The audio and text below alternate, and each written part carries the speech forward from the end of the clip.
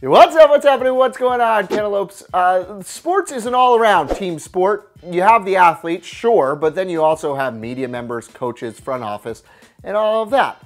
Let's talk about them. I'm Mike Cantalupo, and today we present the 10 most legendary non-athletes in sports history. Tom Landry, he was the Cowboys head coach from 1960 to 1988. Jesus. He was given credit for inventing the 4-3 defense. He made the Cowboys known as America's team, and he had 20 straight winning seasons. Sure, there's Mike Ditka, Raymond Berry, Dan Reeves. They all come from Landry's coaching tree.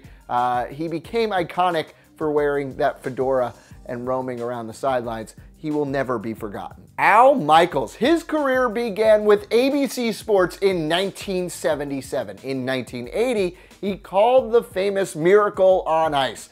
You believe in miracles? Yes! He also called the 1989 World Series Earthquake. He was the former voice of Monday Night Football. He's now the voice of Sunday Night Football. He's broadcasted 11 Super Bowls, multiple NBA Finals, Kentucky Derbies, and Olympic Games. Obviously, Al Michaels is the most accomplished announcer ever. George Steinbrenner, the boss. This guy made the Yankees the Yankees. He owned the Yankees from 1973 till his death in 2010. He went through 20 managers 23 times. He was never afraid to hire people, obviously, but he helped stars like Reggie Jackson, Derek Jeter, all of these people become ultimate icons. Now, he did institute the famous no long hair and beards policy. He won 7 World Series with the Yankees while he was the owner.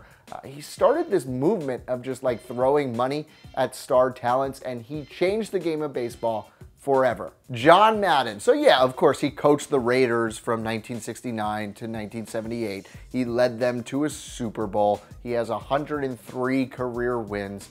But that being said, he also became a legendary NFL commentator for 30 years. But what makes John Madden is Madden, the video game franchise. He changed the landscape of sports by bringing it truly into the video game sphere and changed the way we all learned about sports. Bill Belichick. So now he's been an NFL coach for over 40 years. He's revolutionized defensive schemes, and he did come from the Bill Parcells coaching tree. He led the Patriots to a dynasty, 5 Super Bowls in the 21st century. Obviously, we all know him. He's up there now. He's the best draft evaluating person of all time.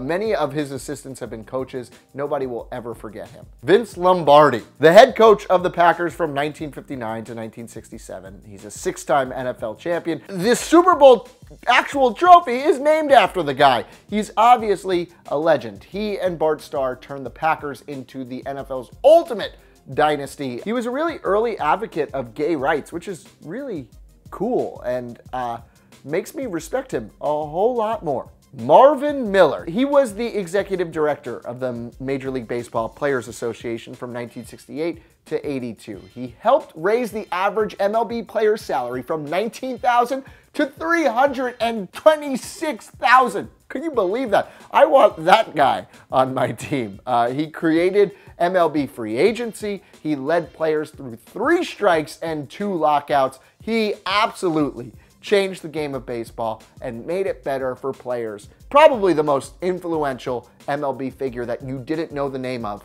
all time. Vin Scully, 67 seasons as the LA Dodgers announcer. He's worked for major networks like CBS and NBC. He's won countless awards for his broadcasting work. He's called numerous World Series, but Vin Scully, of course, will always be known as the voice of the Dodgers. But it's also cool that he called Bill Buckner's World Series mistake and Kirk Gibson's pitch hit home run. Maybe he didn't get to go to the Olympics and all that stuff, but he might be the greatest announcer ever as well. Pete Rozelle, NFL commissioner from 1960 to 89.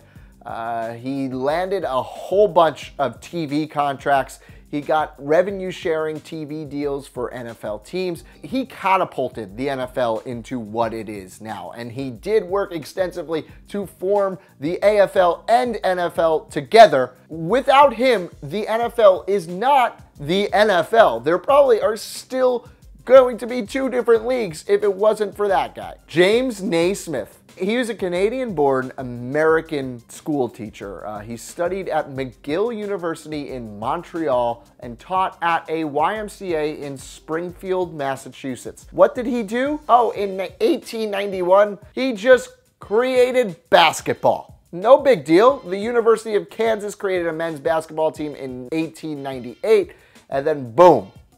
All the legends you love today wouldn't have been possible without Naismith. Who do you think is the most legendary non-athlete in sports history? Join me in the comment section below. If you like this video, hit the like button. If you're new, subscribe. Until next time, I'm Mike Cantalupo. Thanks for watching.